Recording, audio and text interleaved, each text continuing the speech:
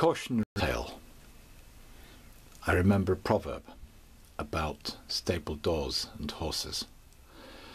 Well, this was used not quite as a stable but as a kennel.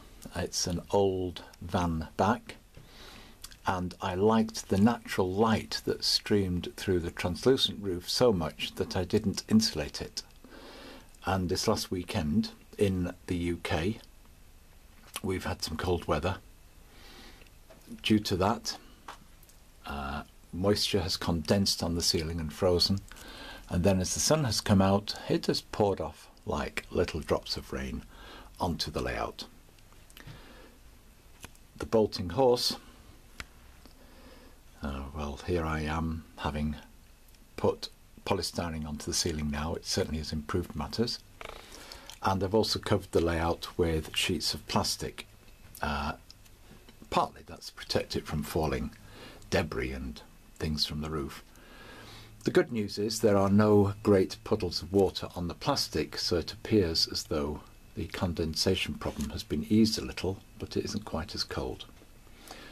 Now, one little thing, there are people out there who seem to be very knowledgeable, and this is the idea of sacrificial cold plates.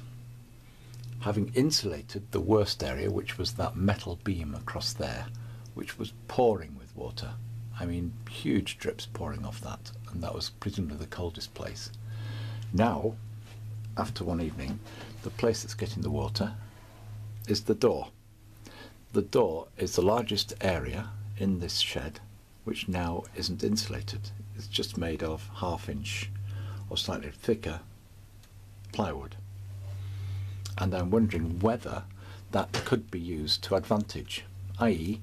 insulate everything as far as possible, but have something, there's a couple of bits of metal down the corners there, that gets cold, and if you look up here you'll see a drip on that metal beam there, to be used as a sacrificial area, condensing the moisture out of the atmosphere in the shed.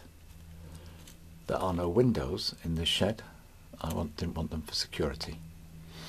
Anyway, hopefully in future videos, because I know that we all love to look at one another's videos to see real or model trains running, those beautiful, beautiful model trains and those real engines, and unfortunately in this one it's just a tale, a cautionary tale.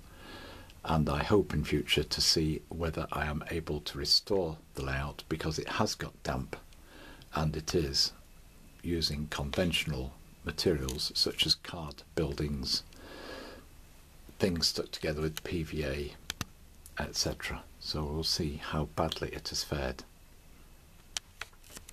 That's it.